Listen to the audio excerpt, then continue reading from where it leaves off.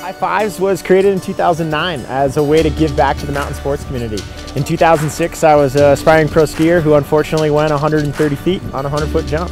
Came down and I burst fractured my T12 vertebrae, and the support that I received from Lake Tahoe and where I'm from, Vermont, just made me think, okay, I've got to pay it forward to thank all these people for helping me, so why not create a foundation that would help others that would fall into the same shoes that I did.